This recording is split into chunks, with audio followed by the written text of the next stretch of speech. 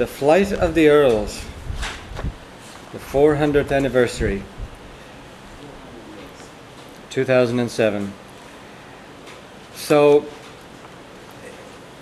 we've been laying the ground for tonight's lecture in that we've been familiarizing ourselves with O'Neill and O'Donnell. So I'll try and take that as read, that we all understand who Hugh O'Neill and who the O'Neills were and who the O'Donnells were. They all originally came from the same root way back. They had fought each other for a number of centuries as rivals in the north of Ireland, and then they came together with Hugh. Actually, that was one of Hugh's great achievements, was that he got them together, working closely together. And they fought together at the Battle of the Yellow Ford and at Kinsale and so on. And in fact, it was the fact they were so united and working together, not just the O'Neills and the Donnells, but all the chieftains of Ireland, for the first time in many centuries, were united against English rule. And that's what really spooked Elizabeth and the English, as you know. But I'm going to try and I won't dwell so much on the events leading up to it, because we've dealt with them so well.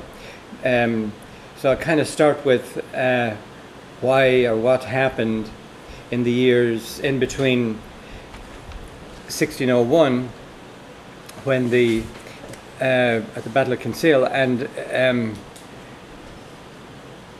1607. Well, interestingly enough, the English, the Queen, well, the Queen was dead in 1603, but the English government, let's say, the Parliament, in the last years of Elizabeth's life, they were pretty well exhausted. They had almost impoverished the English nation in trying to subdue Ireland.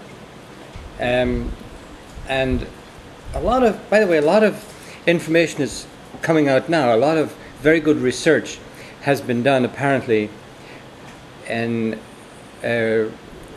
relation to this 400th anniversary, which is great. A lot of going back and looking at a lot of original documents and letters and so on. And that apparently is one of the things that has come out fairly recently, is the extent to which the 9-Year War and putting down the various Desmond rebellions and so on in Ireland had been extremely costly to the English, to the point where towards the end of her reign, Elizabeth was finding it hard to keep the Parliament off her back, because they were so annoyed at her for spending so much money on Ireland, and yet it was the number one foreign policy item for her reign. So that when the Treaty of London was signed between Spain and England in London in 1604, with James, her successor, both Spain and England were very, very glad to make peace. Now, they had been in the process of making peace for several years prior to that, and that had affected everything that went on in Ireland. A lot of people, including myself, now believe that the Spanish expedition that was sent to Kinsale was just a token expedition, and it really was a ploy. It was just a pawn in the negotiations that were going on in London. And the truth of the matter is that they went to Kinsale, did about pretty well nothing, and came right back with everything they had, including more than half of the money that the commander had to spend there. So one has to question why they were there. They were there, I think, in order to strengthen the hand is sort of a threat hanging over the negotiations in London. So, yes, sir. Didn't Mountjoy kill a number of them? Pardon? Didn't Mountjoy kill a lot of Spanish soldiers? Not really. No, not really at all. In fact, they were all allowed back to Spain unharmed, and they never did come out of Kinsale. So actually, no, they didn't lose hardly any. The only ones that killed or died were died of starvation and maltreatment by their own commander. He was a real skinflint. No, they didn't suffer any battle casualties at all. I won't say at all. They did do some little fighting, but they never did come out to help the Irish out of the town of Kinsale. But anyway,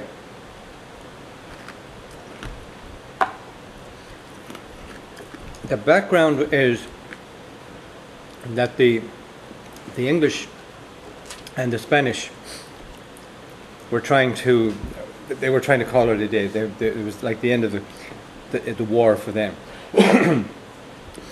Spain, because it was on its knees economically, it actually went bankrupt in 1607,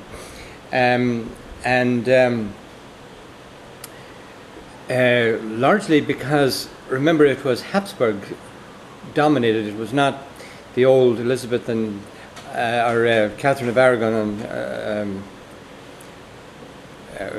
Ferdinand of Aragon and Catherine of Castile. You know, it was Habsburg owned, therefore German, and they didn't really think of it as Spain. You know, we think of it as Spain, but they didn't think of it as Spain. They just thought of another one of their possessions, and quite frankly, they neglected it. And also, it had become very dependent on the New World. So its ability to bring in so much gold and so much from the New World actually retarded its economic development, and that's another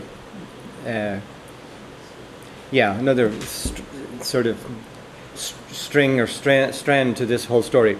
But the complicated web of European politics is the background in which the O'Neill and O'Donnell found themselves. Now, at first, they did very well, and even though the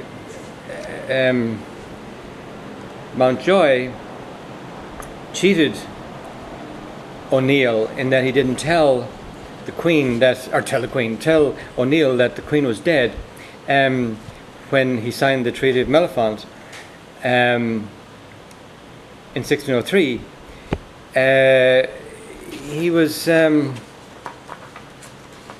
He did very, very well out of it, and the reason he did, well, he was given safe conduct, for instance, and he was confirmed in his earldom, and O'Donnell was invited to London. Well, James later, afterwards, and he was made Earl of Tyrconnell in London. Remember, he was the first Earl of Tyrone, whereas Hugh O'Neill was the second Earl. What was the significance of the Queen's death? And what difference did it have made since James took over? What difference did they have made to the negotiations? It's under the law under which the land operated. By him accepting an earldom, he submitted to English law, and therefore English titles. And the most important thing was that by becoming the Earl of Tyrone, the Earl of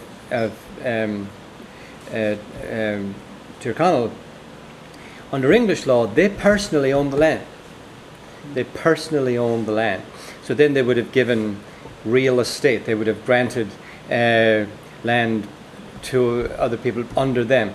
Whereas, see, under the Gealic system, they didn't own the land. They were just figureheads. No, but you said the Queen, he didn't tell him that the Queen had died. And I was curious as to what was significant of that. Why he did that? Yeah, and what difference would it have made?